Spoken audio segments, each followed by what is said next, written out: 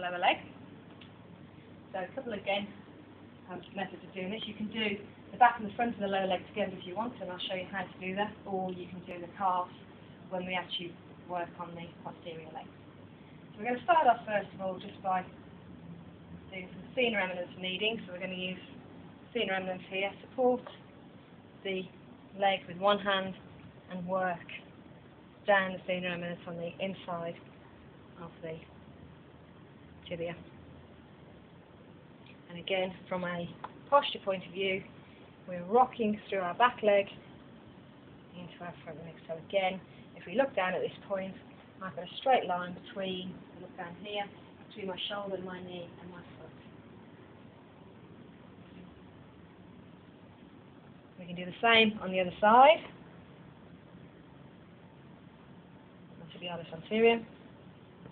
Again, just stretching the tissues.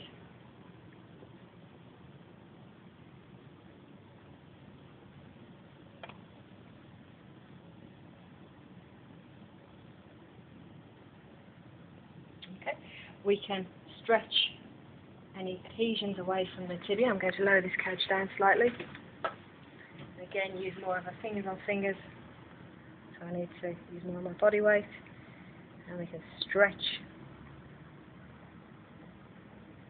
tissues away. So fingers on fingers, start at the bony prominence and stretch away. We can work along the full length. On the other side of the tibia, we can use thumb on thumb and do exactly the same, but just rocking away. And again, back leg drops slightly, so you've got that very small movement, and our thumbs are protected. We can come all the way along the tibia. At this point, if you wanted to, we could do the calf, or if you felt we wanted to do the calf posteriorly, we could then move on to the foot. So what I'm going to do now is show you how we would do the calf in this position. So I'm going to bend my patient's leg. Again, just sit on the toes, just so that there's more stability and he's not moving anywhere.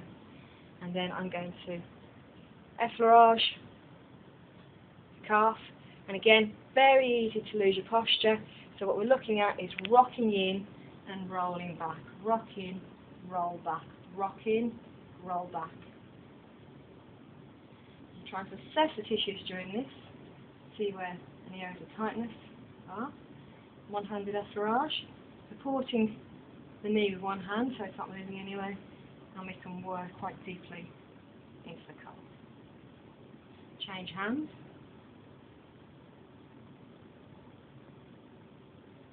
And the same on that side. We can also, in this position, use our thenar eminence again and stretch a little more thoroughly into the anterior fibers of the knee. So that is.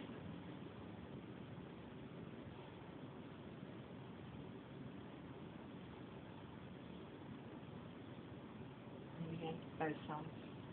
If we want to work a little bit more deeply, we can start now using our fingertips, and we can lean in and work between the feathers of the gastrocnemius, where we can either do nice long movements, remembering to obviously be careful with your pressure, or if we feel there's more problem areas, we can work more specifically, so we can find a little problem area, and if we just lean back slightly, we'll get lovely distraction through there. We can as well separate our fingers and pull the tissues away from each other, depending on what's required.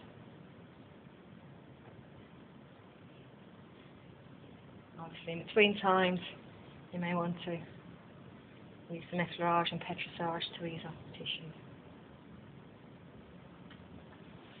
Take the leg down, and now I'm going to go down to the foot.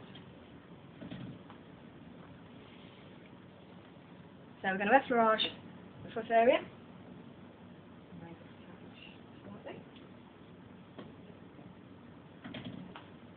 So slide down the top and up the back.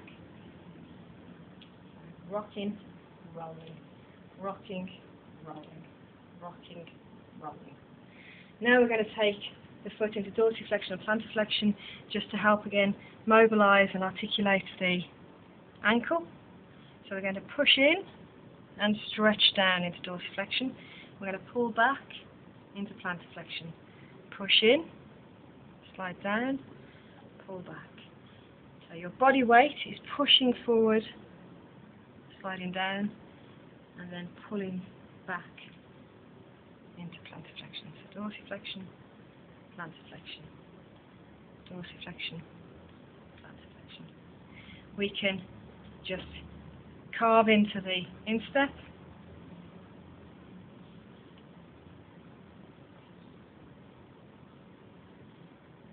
Again, rocking and rolling, and we're using the side of our hand and rolling through towards our hypothena. We're going to use the knuckle area now to work into the base of the foot with a little bit more depth. Again, pushing in with our body weight as we're working. This hand is just offering support,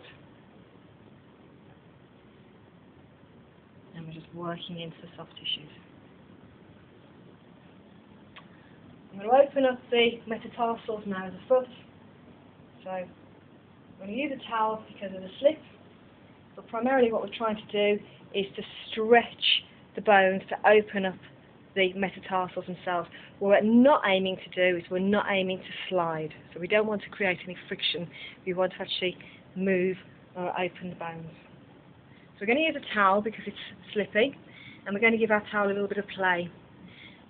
We're going to use the length of our thumbs to do the movement, not our thumbs themselves. And we're going to just tuck our fingers underneath the foot to give ourselves a little bit of a grip. Hold on to the tissues and then just stretch open.